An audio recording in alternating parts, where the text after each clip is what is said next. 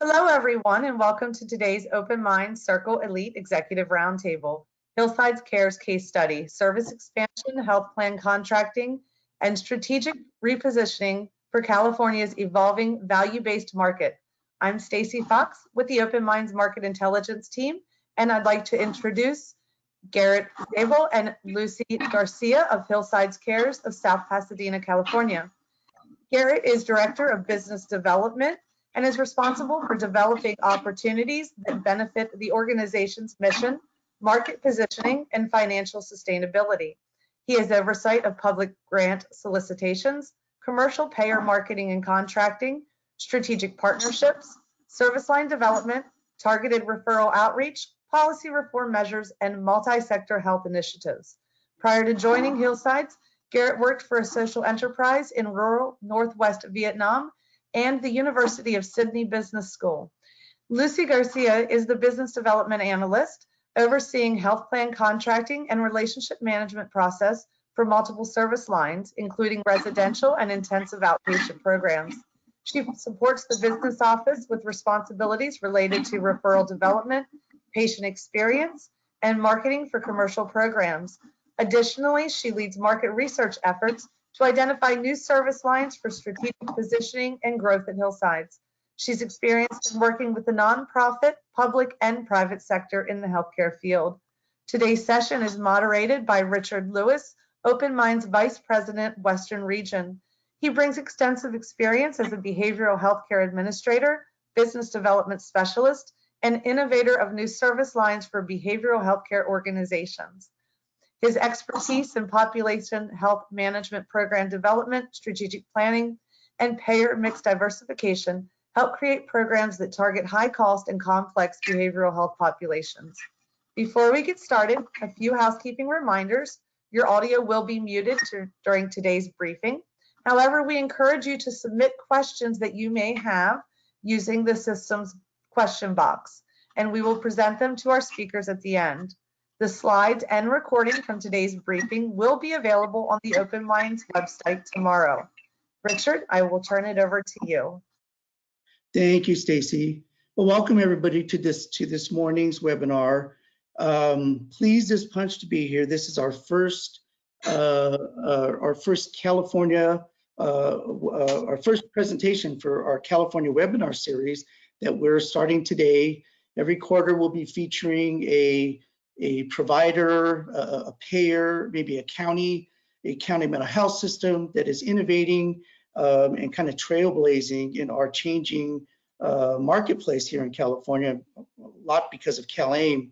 And I'd like to make a few comments and then turn things over to our case study, which I think you'll find very interesting.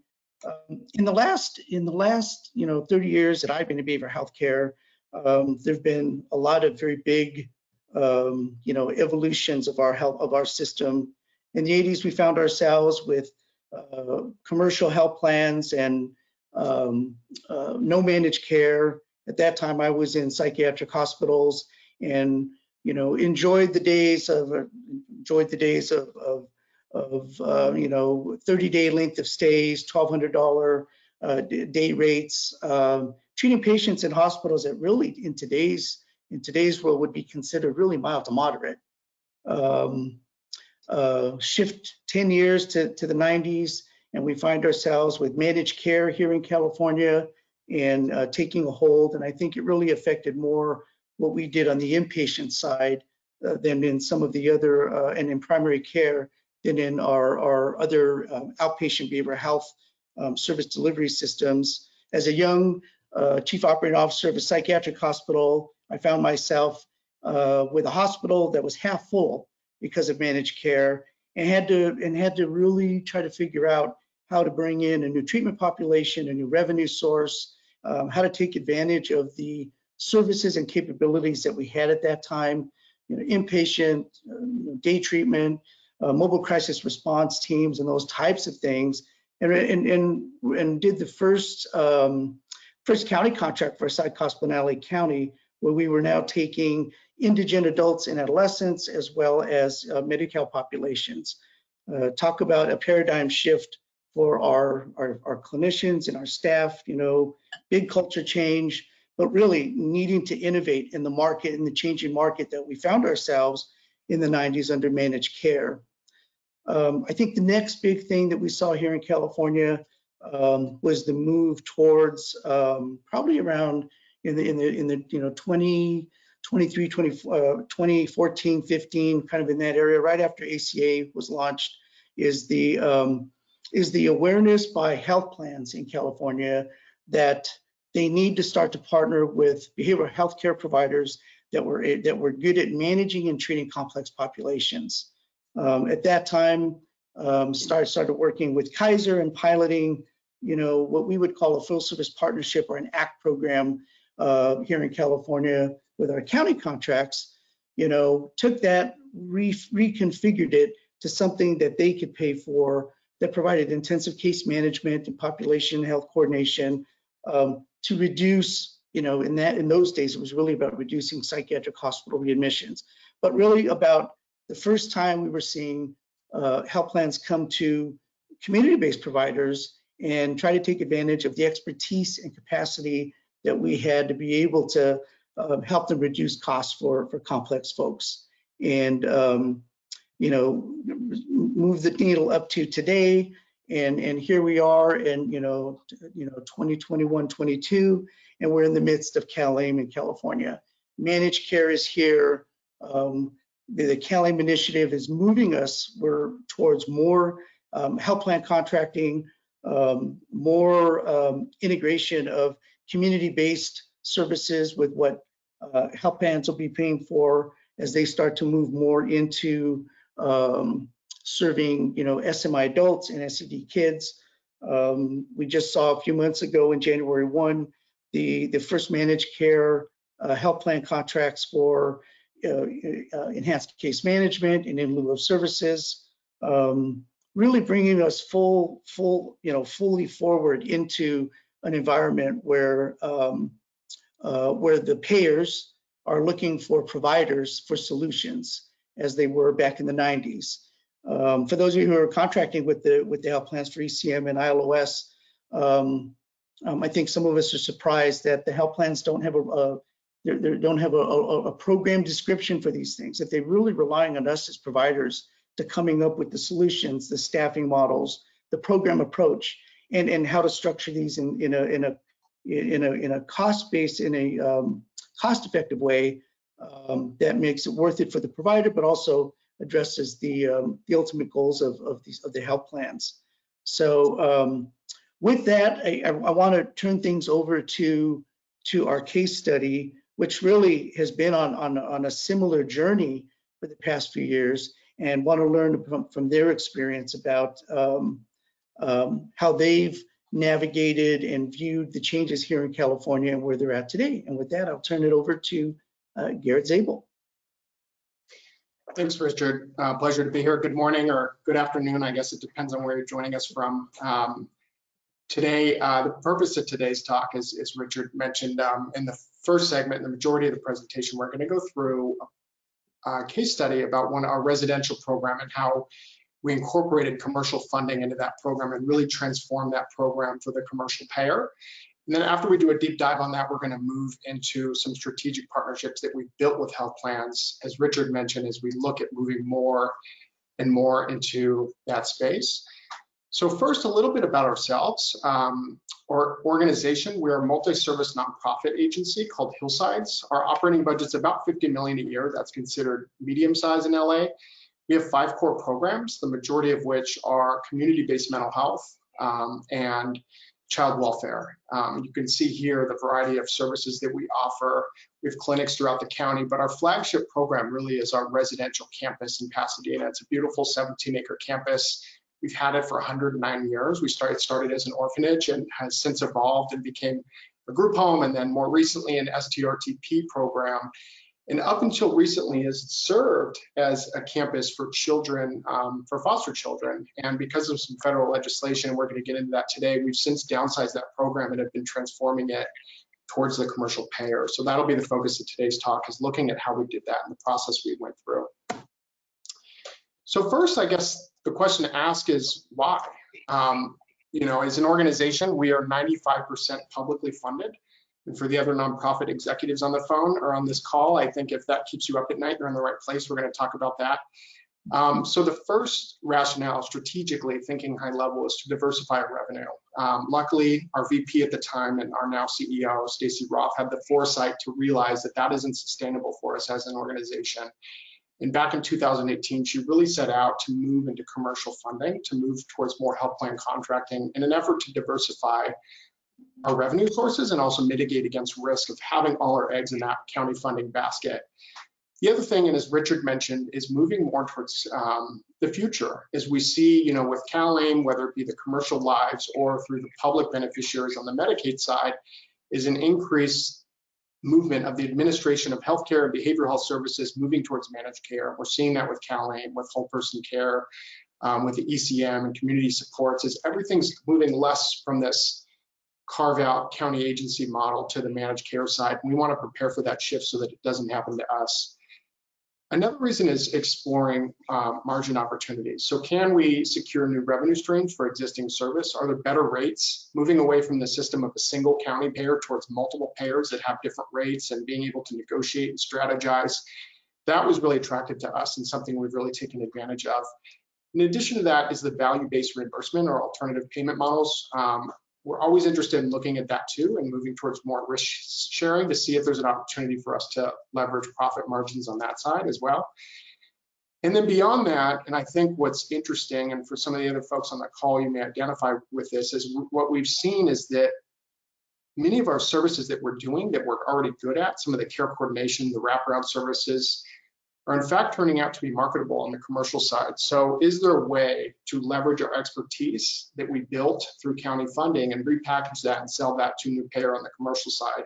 Or is there an opportunity to pitch those services to the commercial payers and maybe they're less familiar with that? That is something that would be of interest to them for the commercial lives.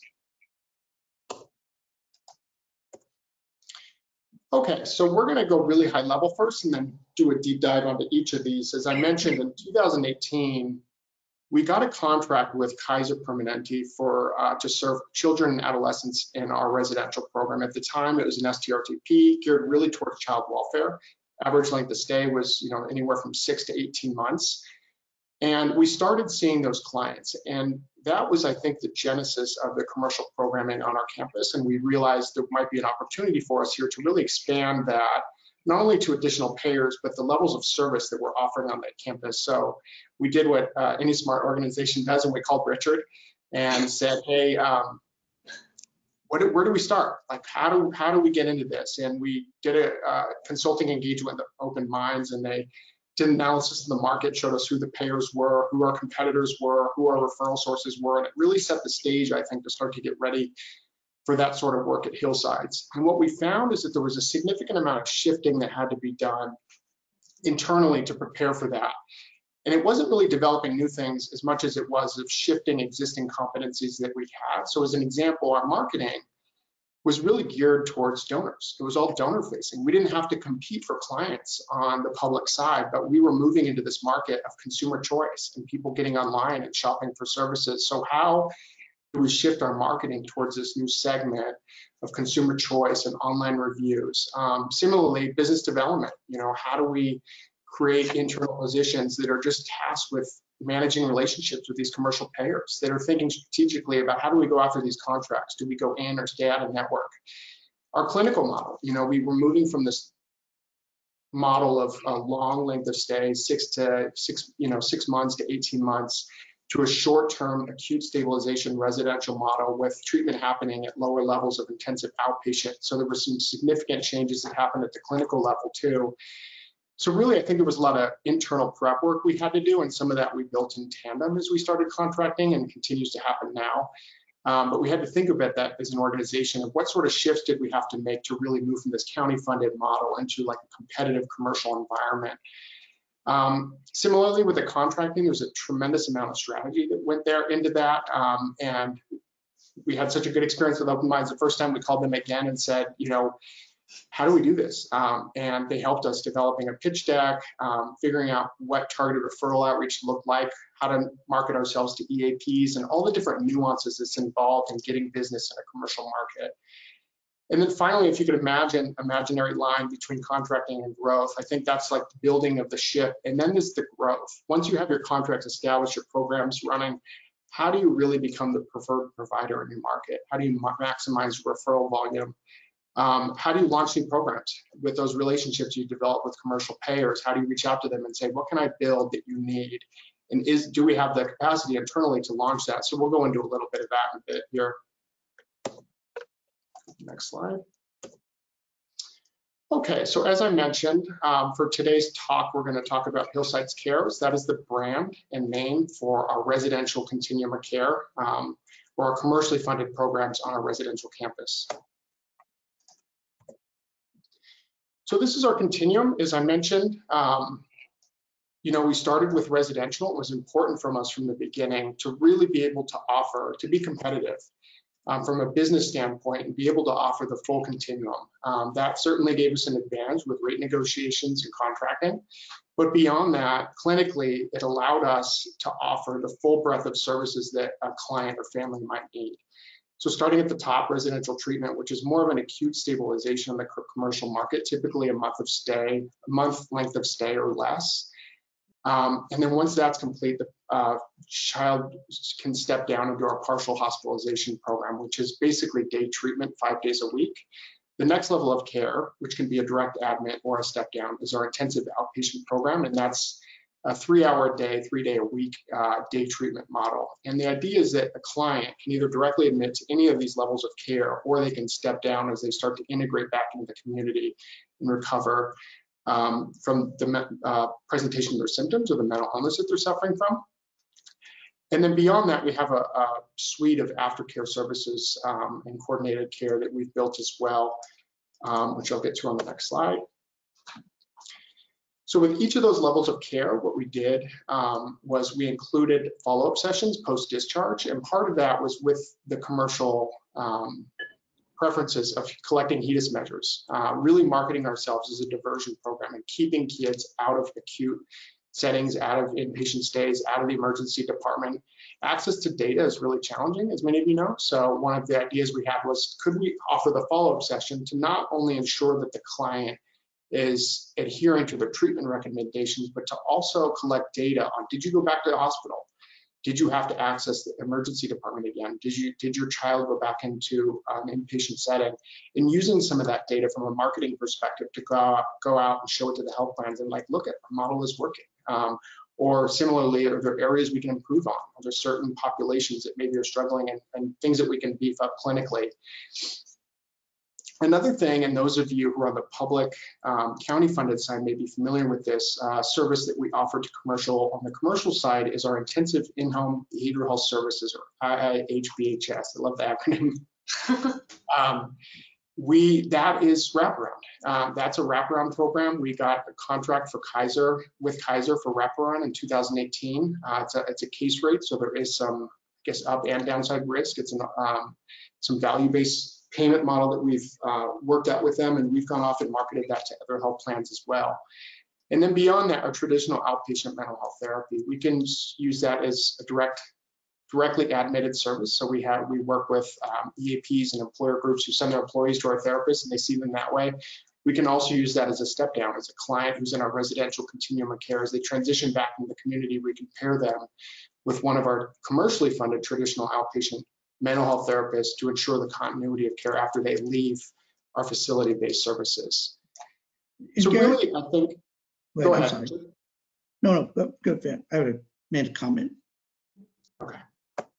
Oh, no, I'll go back. I thought you were doing it I jumped on you. I think one of the things that I really like about the way you put together the aftercare services with these particular items here is that it really demonstrates to the payers that there is a movement of a client from, a more costly level of care like residential treatment to these in-community type programs and services and follow-up that are really designed to keep clients in lower levels of care, in outpatient treatment. There's a case management component to it so that we can continue to keep folks for long periods of time, hopefully forever, in these outpatient settings, engage with family, back in school. These are the kinds of things where the payers really are putting a lot of emphasis these days, or the ability to stabilize from an acute episode like you do in residential, and then ultimately being able to transition folks into some kind of a long-term, care coordination kind of a system. And I think that looks great. Yeah, thanks for that, Richard. And I might also add that, when we did our first round of contracting back in 2018-19, we only had residential mental health.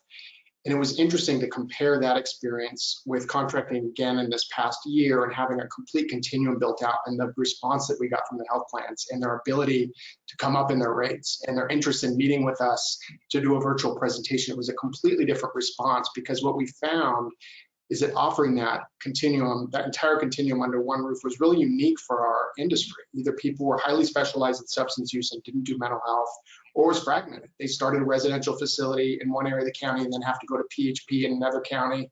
They'd need IOP, but that facility didn't offer it, or only for substance use. So for us to be able to offer the entire continuum from the most restrictive to the least restrictive clinical interventions under one roof and ensure that care coordination as a child and the family cascade down through services was really a competitive advantage for our organization.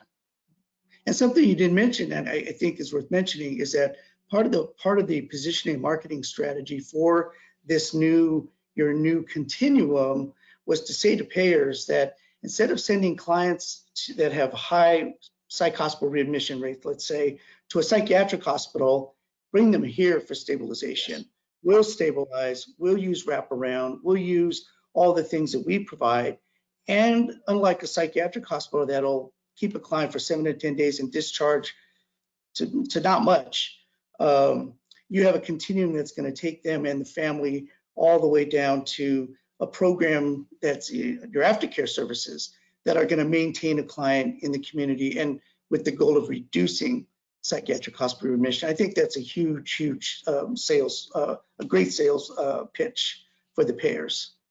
Yeah, and that's exactly right. I think those of us that were sort of raised in the public funding environment as well, as we're used to that level of acuity as well, and being able to serve the highly specialized, high need, high acuity clients. I know recently we had a client, a residential facility, who's coming to us with 38 inpatient placements in the last 2 years. And we were the first successful placement for her, and she's currently in the process of stepping down to her IHBHS program.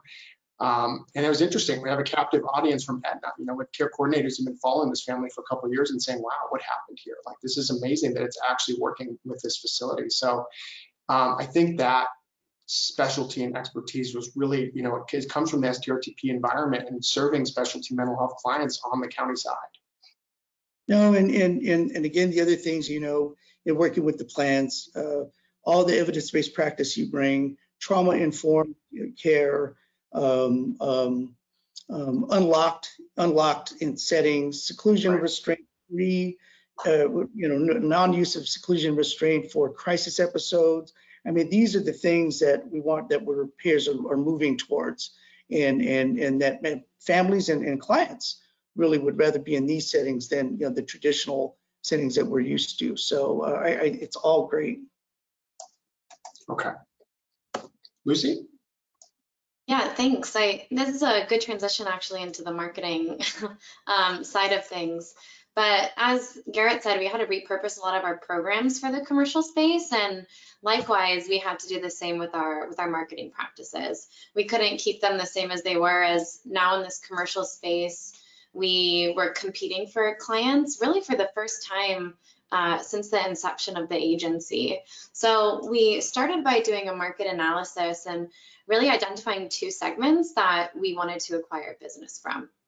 And these were commercial payers and commercial customers. So as Garrett mentioned, we were operating in the child welfare model before this, and we were being sent involuntary referrals for DCFS. So this was really something that wasn't on our radar at all. But now that consumers and clients have choice in this really saturated market in California, we knew that we really needed to improve our marketing strategies and utilize both push and pull marketing to start to acquire business. So we first started to lay out what our unique goals were and what we wanted to achieve for each of these two segments. So for example, for our business-to-business marketing with payers, we work to establish contracts at agreeable rates to become a preferred provider. And because of this, we really geared our marketing materials towards becoming a part of their network. As Richard said, we'd be a cost reduction strategy for them and really communicated that with payers in that segment.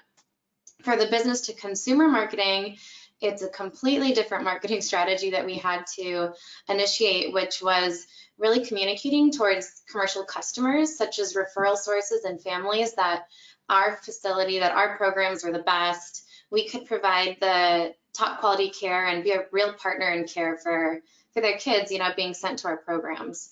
So this was a huge shift for us as an agency, and we knew, especially in the beginning, that we needed to really focus on both of these segments to be strategic about, acquiring new clients and customers. So if we go to the next slide, talk a little bit about branding and online presence. So to prepare to go and market to both of these segments, we understood that the internet would be a big front door to our program. So we started by creating a brand new website for these Hillsidescares programs that would be specifically tailored for the two marketing segments that I just mentioned in the last slide. We wanted to focus this website on their needs, their wants, and have a really clear call to action that was to contact us and to get more information about our programs, which completely differed, again, from how we operated in the past. Something unique is this website is completely different from the Hillsides website, and we did this purposefully. As Garrett said, our old website's really geared towards donors, and we wanted to acquire donations, and it talked about the functions of our other 5 core programs, and this Hillsidescares.org website was specifically for the business-to-business and business-to-consumer segments. You can see on the screenshot, that's actually our landing page, our homepage on the website, which again is just very different from our nonprofit website. And I love this, and I love this very much. When we talk about, for the purposes of the audience, when we talk about working with health plans and working with health plan members and families, it really is, the website is the portal for all referrals. It's where families go, it's where clients go, it's where case managers go, and they need to go to a landing site like this that just, speaks to them in kind of health plan language, easy to navigate, to find out about programs and services and how to make a referral. I remember seeing the old Hillsides website, and to your point, like many community nonprofit providers, it really is geared more towards fundraising and foundations and the community things that we do. And so this really, I love the new brand and the new face that clients can engage and referral sources can come to. Yeah, and I mean, we really prioritized making it consumer friendly, really easy to navigate, and I think that's something that differs from our old website as well. But we did want to keep with the brand. I mean, as you can see, we kept Hillsides in the name, Hillsidescares. I mean, Hillsides is a really reputable organization that's been around for over 100 years. So we really wanted to tie that in, but make it distinct as well. So that's how we ended up at Hillsidescares, and it's been really great so far, and we've received a lot of positive feedback from. And one last comment, again, the fact that it comes right at you that you're putting yourself out there as a comprehensive mental health system.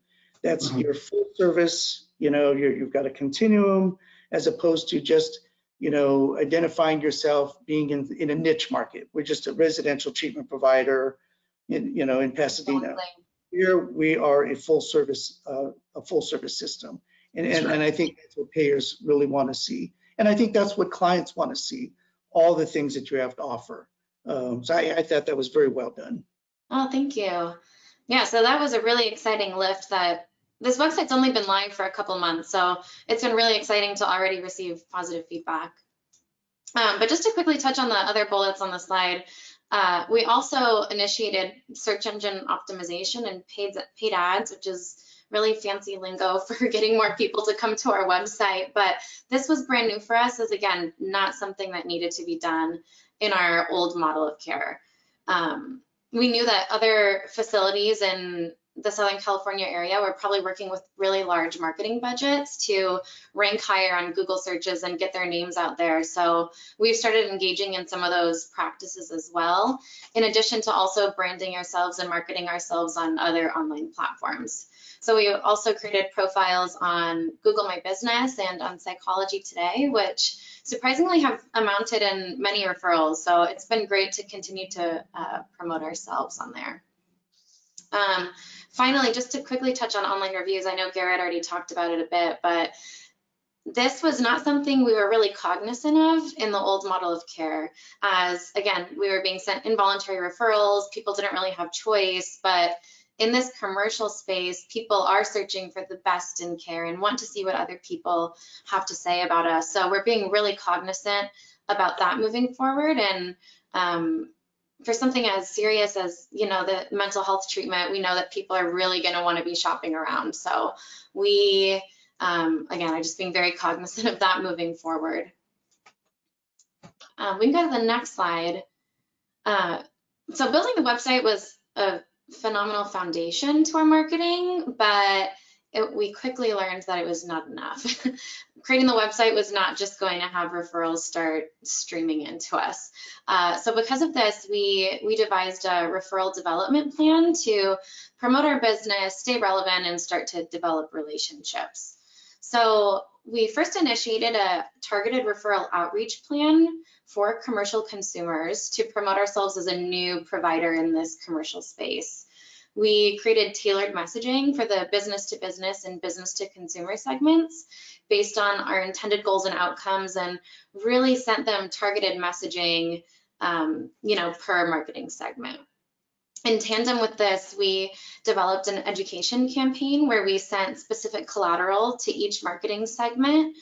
And this collateral includes examples like electronic book brochures, printed collateral, slide decks, really depending on the audience and gearing it towards what they could get out of our program.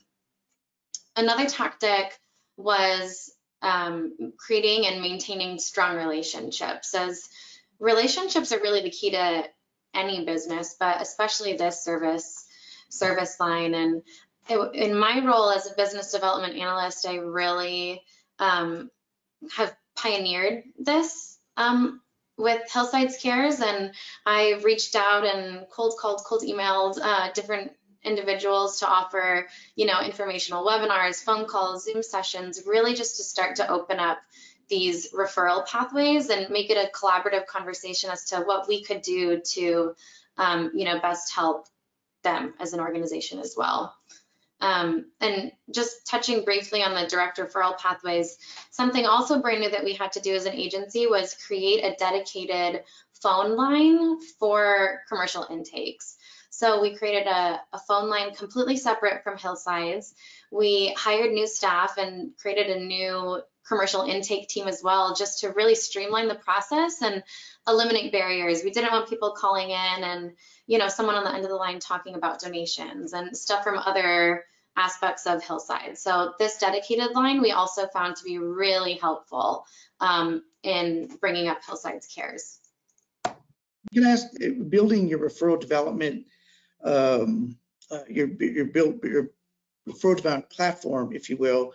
This is something that we didn't do overnight. It's something that you've taken some time to build, I would imagine, a year, 2 years. I mean, minus the COVID pause, but I know. This is something that you've incrementally been investing in and growing. Exactly, and it's been primarily virtual due to the nature of COVID, but we're hoping to continue to build upon relationships and meet people in person, bring them to our campus. But again, it's a slow and steady process. Yeah, Richard, you bring up a good point. It's a large industry, but it's insular, and we're not known just quite yet as a mental health treatment provider for commercially insured members. And there's, you know, you can say residential treatment mental health, and a couple providers come up come to mind in the LA County area. We want to become that provider. So how do we, as quickly as possible, get our name out there, have a presence in the community and online?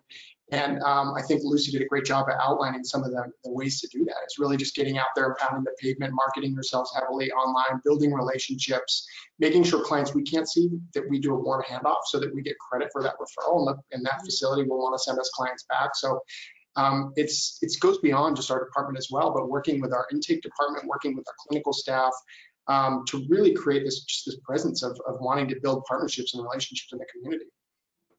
No, and it surely does demonstrate to the payers that you're developing relationships with that you have an easy way to make referrals.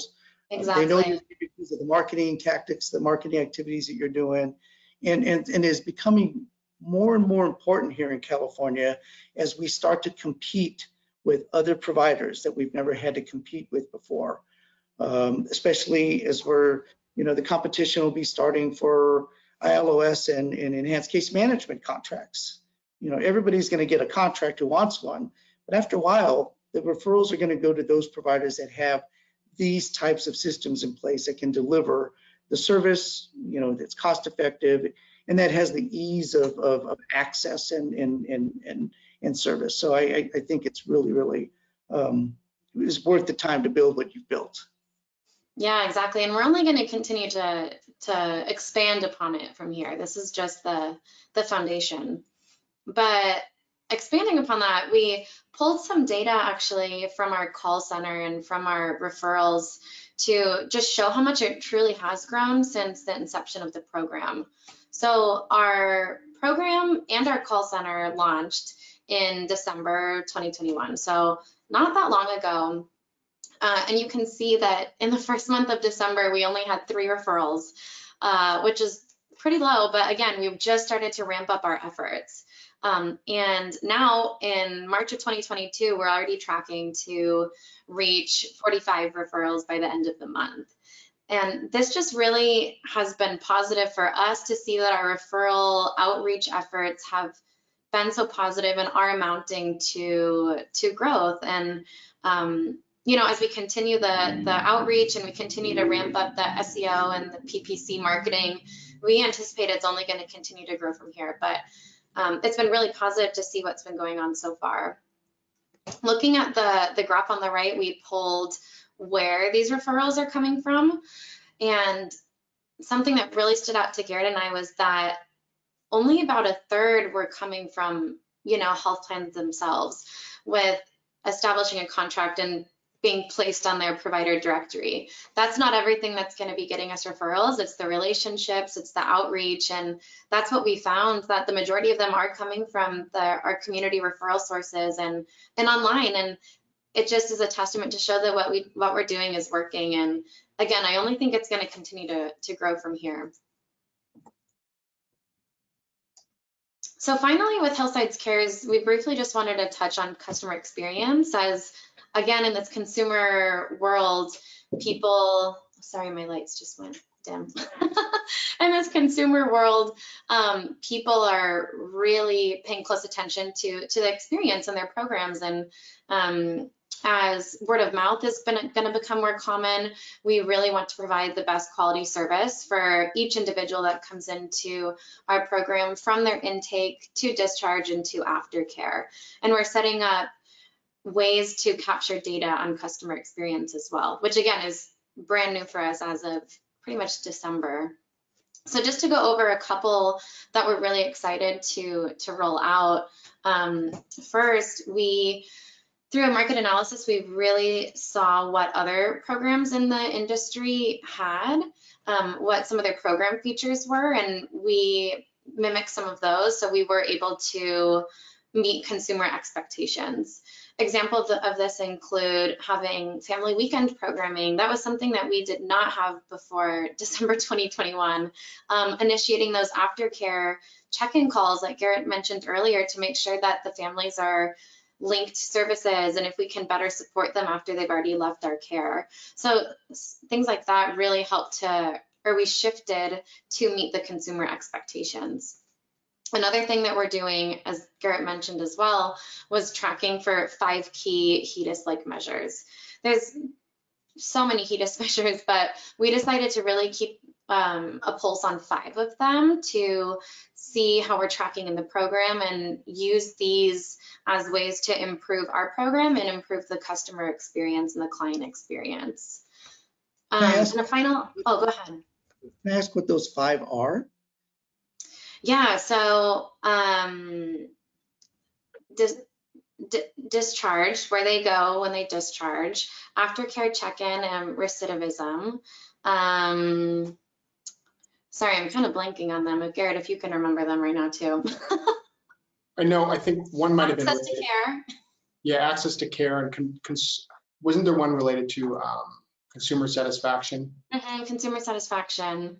Yeah, using the Likert scales and the other surveys that we've built. Yeah, I should have had them listed. Sorry. But those are the main ones that we really wanted to track and see how we were doing as an agency. And although they weren't on the top of my mind right now, we did create workflows for our program to capture this data and to pull reports on. We're in the process right now actually of creating a dashboard so we can be continually monitoring these. So again, all of these are kind of in the initiation phase as they're brand new for us as an agency to be tracking, but we're excited. And ultimately, we want to be showing this information to payers, you know, to show them how we're doing. So that was a big impetus of starting to track. Yeah, they would love to see those measures, especially the outcomes, especially if the numbers look good. Yeah. Yeah, exactly. And exactly. Those are the 2 main ones. If you wanted to take it away from here, Garrett.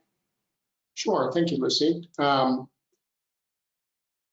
as I mentioned previously, you know, if the government-funded county world is really, I think, characterized by a single payer, a compliance, by competition on the front end for the contract, and then a lot of just adhering to regulation and red tape, and it's a much different feel from the commercial environment of competing for business when there's multiple payers. So there's a lot with that. I think there's a lot of strategy that goes into contracting. First, you know, knowing what your edge is, knowing your advantage in the market. I mentioned for us, you know, the difference of contracting in 2018 for residential and then doing another pass this year when we, as Lucy mentioned, we launched PHP and IOP and really came at it again and said, look, we've got the full portfolio now.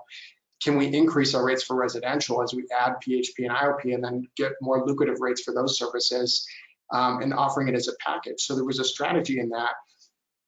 Some other things we figured out, you know, was there's a great deal of strategy goes into whether you or not you go in network. We engaged a third-party billing company who had access to hundreds of thousands of claims and were able to tell us with these specific health plans, it does not make sense to go in network. The volume is low.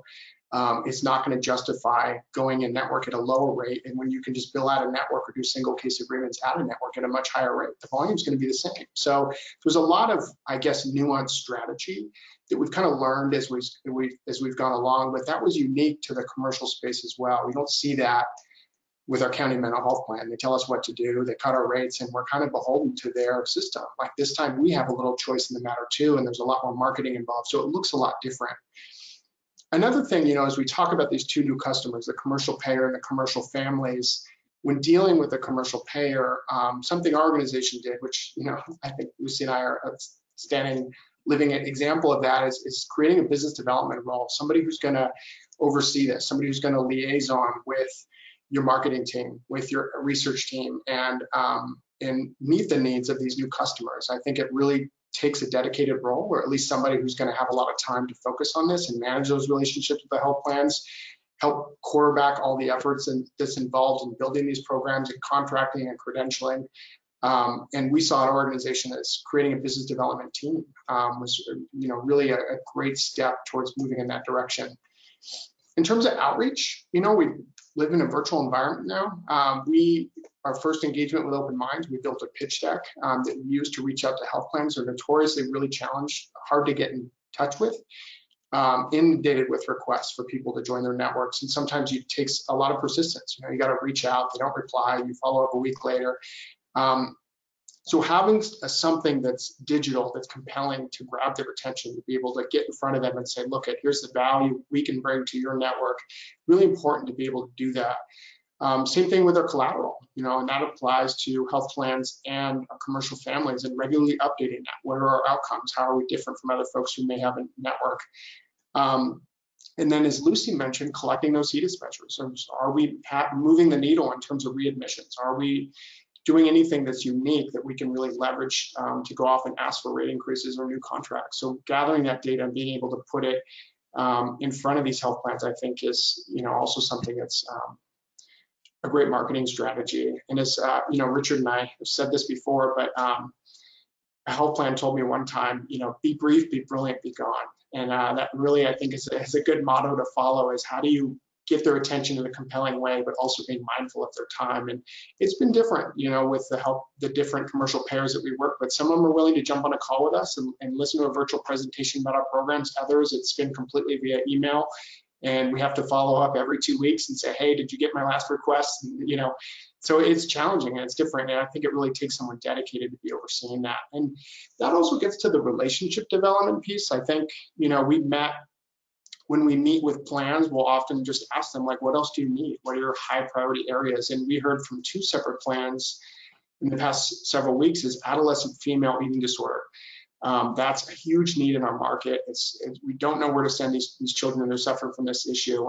And so it's something for us as an organization, we can take that and say, is that something we can build out on our campus? Can we add that as a specialty programming that might blend with even some of the mental health, but have tailored programming for that population? So that's something we're looking at as well. But that we wouldn't have figured that out or known that had we not had those relationships with the health plans and been meeting with them and talking with them and asking them, like, what do you need? And then, as I mentioned, persistence, is critical. I think these contracting reps, I was on the phone with a gentleman from Magellan a couple weeks ago, and he said, I've got dozens of applications for substance use providers.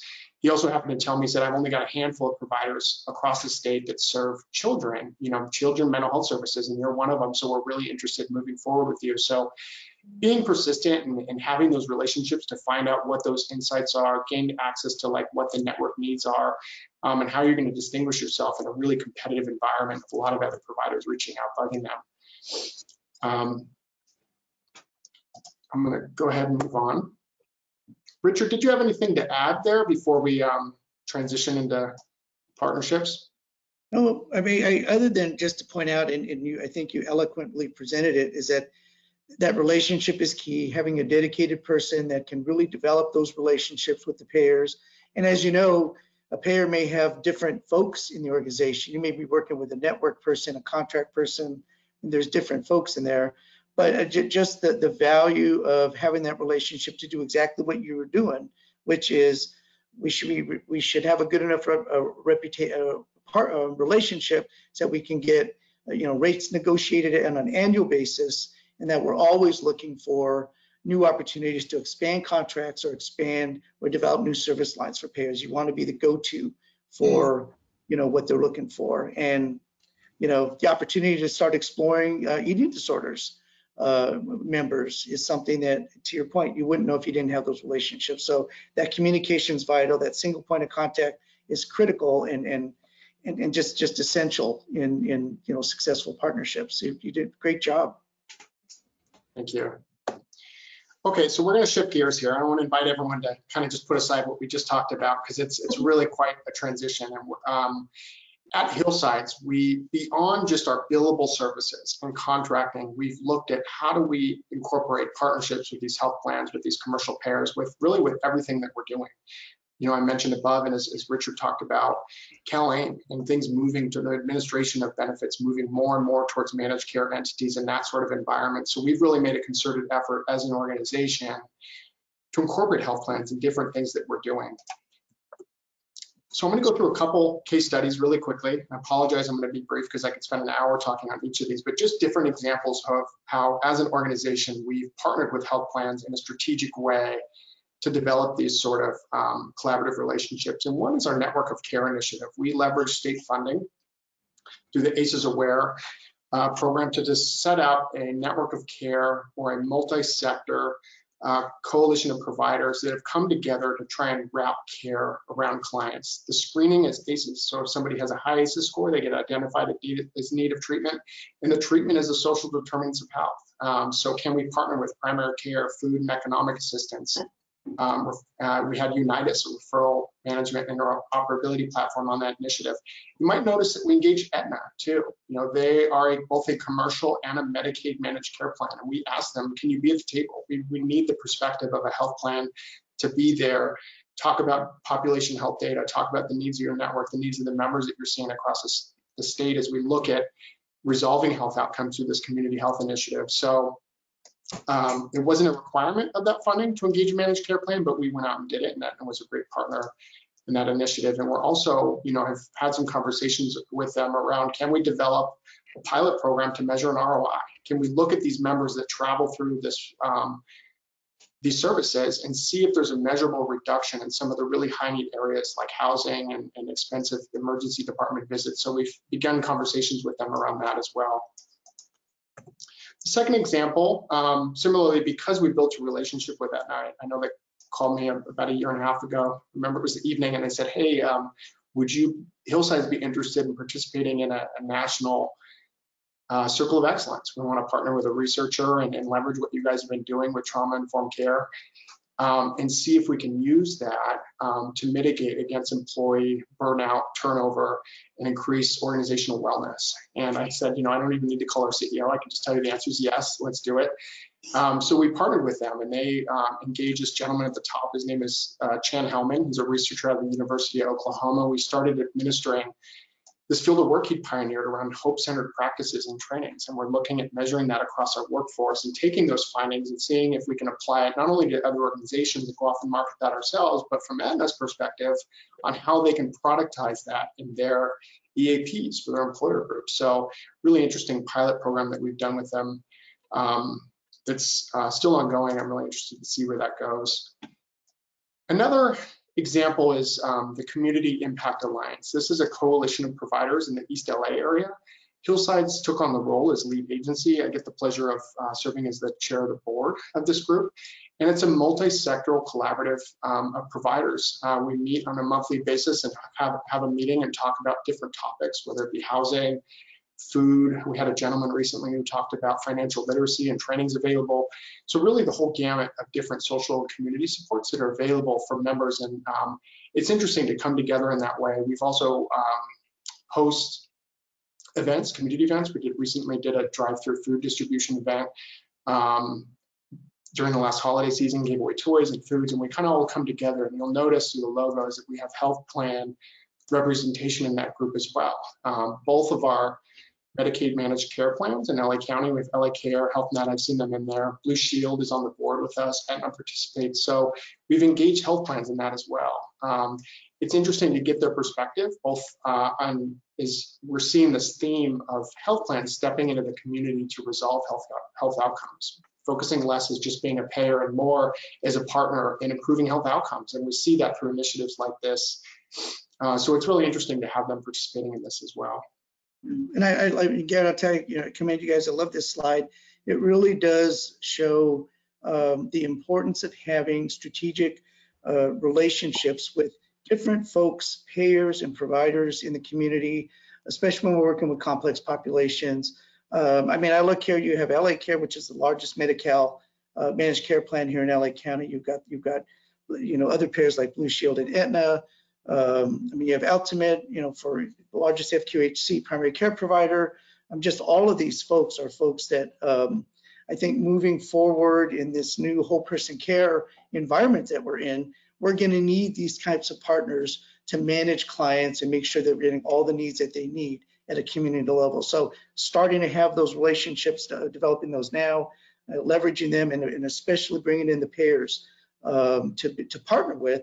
I just think it's phenomenal. And again, it speaks to what we do at Open Minds, and I think that you've been successful at doing, and that is, you know, going to payers and asking how we can solve their problems, their solutions, and not going and just trying to market what we have. It's about what can we do for you? And here's what we've got, and here's how we can, you know, adjust, create a continuum, do whatever. You explore alternative payment models like value-based reimbursement, case rates. It really is the way to position for all the things that are going on around us right now here in California. I think it's awesome. Yeah, thank you. And to Lucy's point, when it comes time to contract, when it comes time to need a relationship and need someone to reach out for a letter of support, it's really handy to have those partners in hand. And we weren't in that situation a couple of years ago, and we are now. And it's a world of difference when you're trying to lift new initiatives or get support for funding opportunities. So that's it from us. Here's my contact info. If these slides are shared, feel free to reach out. I'm happy to chat with anybody on this call if you have any questions or wanted to collaborate on something. And I think, are we going to plug the next presentation, Richard? Is that what's happening here? Stacy, I think the ball is in your court. It is, and before we move forward, thank you for everything that you've presented so far. We do actually have a question that came in from the audience that I wanted to share. The question was, early on in your presentation, they asked, how far out did you collect data to see if they were rehospitalized? And how did you go about collecting it, since it's a struggle to collect long-term outcomes? Good question. That's a great question. It's something too that obviously the payers are reluctant to share. So what we did is we took matters into our own hands. Let's follow up with them after discharge. And while we're asking them about how things are going after treatment, let's collect that data. This is, as we mentioned, we just launched our entire continuum a few months ago. We've been doing residential for a while, but weren't collecting it. So it's a new process for us. For now, we're doing, I believe, a 7, 14, and 30-day follow-up. And then we're also looking at doing one further on down the road, like 6 months or a year after treatment, to see if there was actually lasting change and we really had a measurable impact in terms of keeping them out of an inpatient setting for a long period of time. But for now, I think it's just looking at immediately after they discharge, like, do you need to come back? Do you need support with part of our coordinated aftercare services? But yeah, to answer that question, I don't think we're there yet where we really have any long-term data to pull from. Excellent. And do you have any last tips to add before we close out the session today? I would just say, just reach out and pitch ideas and get started. I think that's the best way to do it is reach out to your health plan, see if you can get a conversation set up with them, see if you can jump on a call with them and ask them. Call Richard, put together a pitch deck and say, here are services. What's marketable? Can we market our existing services, or can we adjust them slightly to get our feet wet and start seeing what it looks like to work in this environment? I think getting started there, the world of opportunity is going to open as soon as you do. And that was the case for us. We just started with residential and really turned it into an entire continuum of care. Yeah, and I would just say be persistent. Nothing that we've done was an overnight process. It's taken quite a long time to ramp up, and just continuing to be persistent with the payers, the referral sources, and continuing to engage with others in the community has been really critical in helping us to get where we are. And if we were to give this presentation in a few months, I wonder, where our data and our metrics would be as well. Well, we may invite you back at some point because it is such a new program, and Yeah. you've seen already some really remarkable results. And our audiences always love the follow-up to see how things have evolved and what you've done to even improve upon your initial actions. And I want to thank you both for taking the time today to share your story with our audience. I want to remind everyone again that the entire slide deck will be available with the recording starting tomorrow on the Open Minds website. In addition, our full catalog of Circle Elite Executive Roundtable series is available on demand in that same library. We have over 80 on-demand sessions to view. And I invite you all to join us next week on Thursday, March 24th at 1 p.m. Eastern Time for our next Circle Elite Executive Roundtable, Smart Living, Innovative Approaches in IDD Support, the LAD case study. In that session, Brian Hart of LAD will discuss their smart technology hybrid model for delivering services to consumers with intellectual and developmental disabilities aimed at improving independence and reducing staff time and costs. And then mark your calendar for May 26th for the next in our quarterly California-focused case study series. And we look forward to having you at all of our sessions and encourage you to visit openminds.com for a full lineup of all of our executive roundtables and to register for those upcoming sessions. Thank you all and have a great day. Thanks, Lucy. Thanks, Garrett. Thank you. Good to see ya. Bye-bye.